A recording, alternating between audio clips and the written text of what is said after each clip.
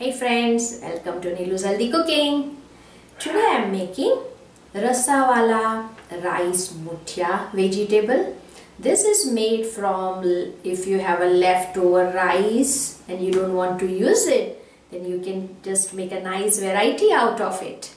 And it's very yummy. You will enjoy either with chapati or with the rice or a paratha. It's very easy. Let's see how we can do it. This is my leftover rice which I had done it here yesterday, and I'm going to make it. It comes out very good, something new kind of a variety, and it's a Gujarati style. So let's make it.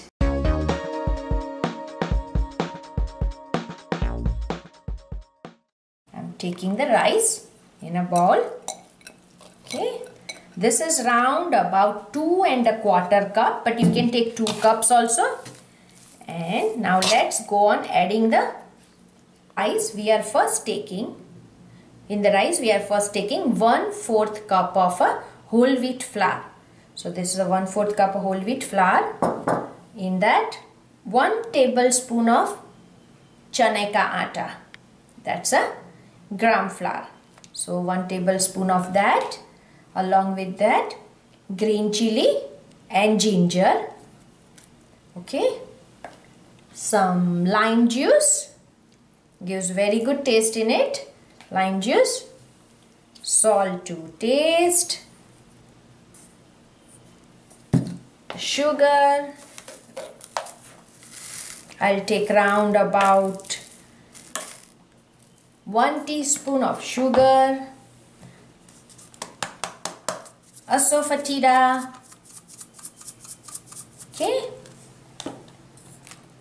Now this is a coriander powder. That's a dana jeera.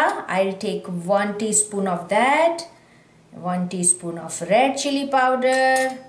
And just half a teaspoon of turmeric powder. Now lots of coriander leaves. Lots of it. Okay. So coriander leaves, and now just mix it well and just mix it thoroughly because we want a good binding. Okay. Make like a dough. We'll take round about 3 to 4 tablespoons of oil. Now bind it together like a dough.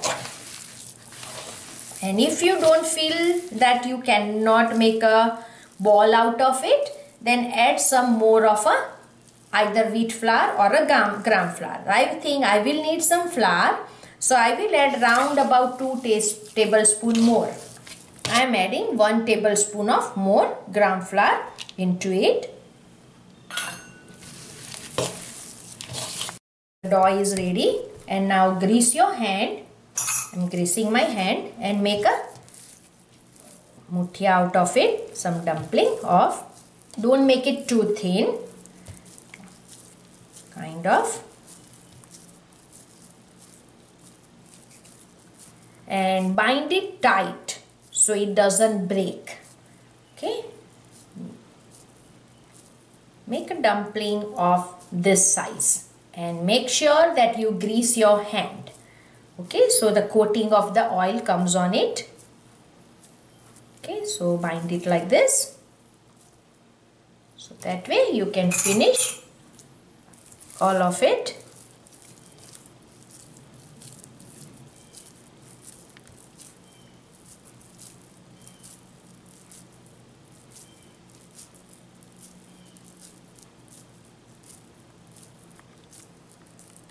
So I have already rolled the muthiyas, and make sure the binding should be tight and firm. And if you cannot bind tightly, then please go on adding some flour into it. Okay. So this is done. Now we are making gravy. So the now gravy part is very simple. Heat the oil. Okay. I'm taking round about 2 tablespoons of oil. Okay, let it become hot. Oil has become hot, so I'll take cumin seeds. 1 teaspoon of jeera powder, 1 teaspoon of cumin seeds. Let it get crackled. Now adding asafetida, lots of asafetida into it, and curry leaves. So now in the masalas, put your flame in a low and adding half a teaspoon of a turmeric powder, as much you like chili, 1 teaspoon of a coriander powder and half a teaspoon of a cumin powder. Mix everything well, and now slowly go on adding buttermilk. Added buttermilk inside. Okay, when you add buttermilk, make sure you just go on stirring, otherwise the curd breaks inside. Okay, so always make sure you go on stirring it, because we don't want curd to break. Now salt to taste.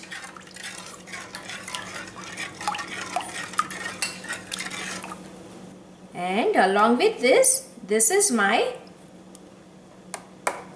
ginger chili paste. So some of a ginger chili paste, you can add as much you want.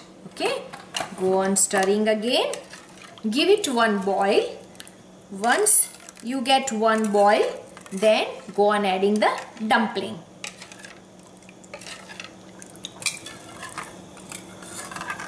Now it is coming to the boiling point, so that time I am adding some lots of coriander leaves inside. Okay, and go on adding the dumpling slowly, and then don't stir too much. Just keep it inside.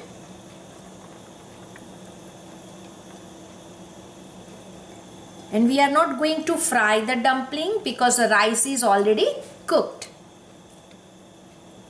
So, and make sure, as I said, the binding should be firm like this. See, it's so firm. Okay, it should be firm like this. Now let it soak the buttermilk inside very gently. Place everything inside. Now allow it to cook for few minutes. Okay, and gently from the side, turn it like this from the side, because we don't want dumpling to break, because these are not fried.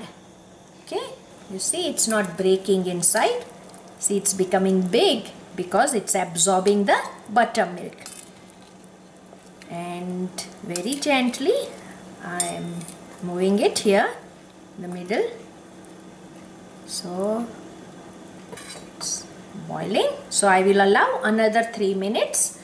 Total I am boiling it for about 8 minutes. So it will properly absorb, the muthiya will absorb the buttermilk, so it gives a very good taste.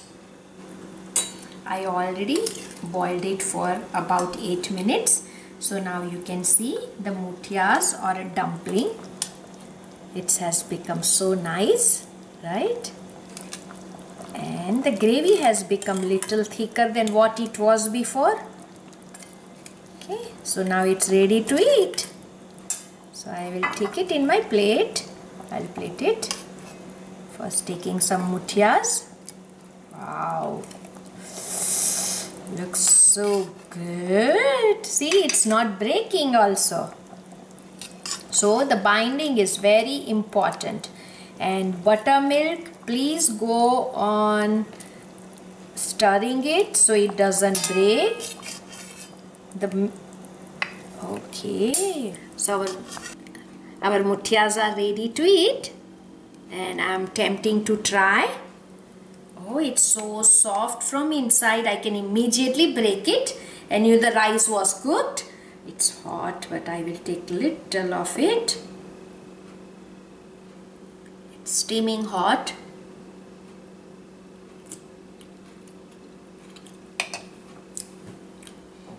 Really yummy. I don't need chapati with it. It's so yummy. Please do try. And thank you for watching, and check my other recipes.